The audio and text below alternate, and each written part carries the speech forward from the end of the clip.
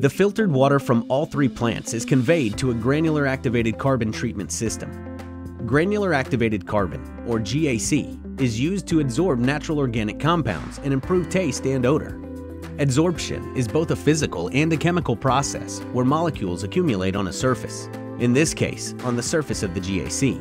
Activated carbon is made from organic materials such as wood, coconut shell, or coal. It is highly porous, which creates a large surface area to which compounds can adsorb. As the water passes through the carbon, any remaining organic materials adsorb to the GAC, like this. The water is then disinfected, and the clean drinking water is sent to the distribution system for delivery to Scottsdale homes and businesses.